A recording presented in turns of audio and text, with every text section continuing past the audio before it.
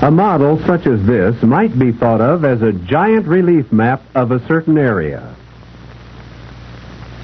Seen from above, the model looks like an aerial view of the real thing, doesn't it? The small lake looks like a lake. See the islands in the lake? See the airport and the roads? What else do you see that you recognize? Trees? Streams?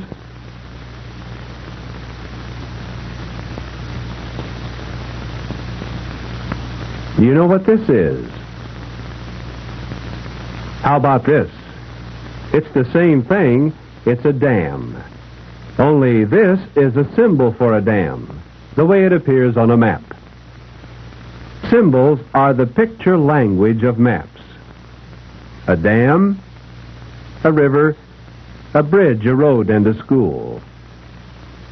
The map maker uses these symbols to give us information. Some symbols are easy to recognize because they look like what they represent. Other symbols have to be memorized, like this one showing the direction for north. We need to know directions to know where we are, to become oriented. This symbol tells about distance. We call this the scale for a mile. The more you know about the symbols of a map, the more useful the map becomes to you. If we take away the symbols for the man-made objects, a map can still tell us a lot about where we are and what we will see if we explore. You will notice that the lines in nature are very seldom straight lines, nor are the shapes regular shapes. Each turn of the river is a little different. Each tree has a slightly different form. The edges of the forests and the ridges and the valleys are rough and irregular. Here we can see what the poet means when he speaks of the river winding its way to the sea. So when you see an irregular line on a model or a map, it often symbolizes a dividing line drawn by nature and then traced by the map maker. One of the most common of such lines is the dividing line between the land and the sea. We call such a dividing line a shoreline or a coastline. From here, a coastline would be easy to find, wouldn't it? That's right, it's the place where the land and the water meet. But how about this drawing? If the shoreline is here and here, how would we show it on a map? Seen from above, a shoreline looks pretty flat.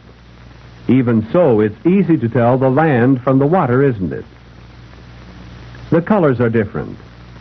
And since the water looks blue, let's use blue for the water in our drawing. A make-believe line called the DATUM plane separates the water below from the land above. Let's color the land brown. We are adding to our picture symbols color symbols, and on a map they look like this. To tell how deep the water is and how high the land is, let's add to the color symbols line symbols called contours or contour lines. Contour lines are drawn at even intervals, here every 10 feet below the water line and every 10 feet above. For the deepest part of the water, let's use a dark blue. This color will represent water 20 to 30 feet deep.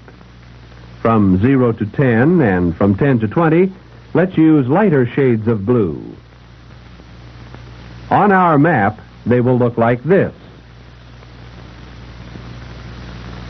For the highest layer of land, a light brown is used, and the brown gets darker as it gets closer to the water. A map using colors and contours looks like this. Even without the numbers, if you understand the symbols, you can quickly tell where the water is deepest and the land highest. Downhill, uphill, and where the contour lines are closer together, the hill is steeper. And this is a good thing to know because looks can be deceiving. Even on the model, this doesn't look like much of a hike, does it? But what appears to be flat is actually rough and uneven. Without contour lines or color symbols, you might not know that in order to make this walk, you'd have some climbing to do, up one hill and down another, at the bottom of which is a stream with no bridge. You'd have to wade the stream and then climb an even steeper hill on the other side. What looked like a short walk might take a long time, especially if half of it is uphill and the other half down. What about the towns and cities where so many of us live? Have you ever been up in a helicopter where you could look down and see the houses and other buildings below? If you were going to make a map, how would you show a heavily populated area such as this? It would all depend on how big the map was, wouldn't it? And how much we wanted to show. If we were making a model or a giant relief map, we could show our town like this. The symbols would look very much like what they stood for. This would be known as a large-scale map. In other words, the map is large enough and the area shown is small enough to allow the symbols to look like what they stand for. But not all maps are like this, nor do they need to be. We may be interested in a larger area. If so, the scale for our map must become smaller. It becomes less important for the houses and buildings to look so much like what they are. We may be more interested in the streets and the highways approaching the town. Or we may be interested in the land that surrounds the town. You will notice that the more of the area shown, the less like a town our symbol becomes. On maps that show very large areas, a town, even a city, may be shown by just a small dot. Now we see that a small amount of the map represents a lot of territory. Therefore, we say it is a small-scale map. But now suppose we were not interested in the towns, but in the rainfall of the United States. The map maker could very easily give us such information by simply adding to his map what we call a legend. A legend tells us what sign language is used by the person making the map to give us special information. If you were moving from one part of the United States to another, and you wanted to know about the rainfall in the area of your new home, a map such as this could tell you what to expect.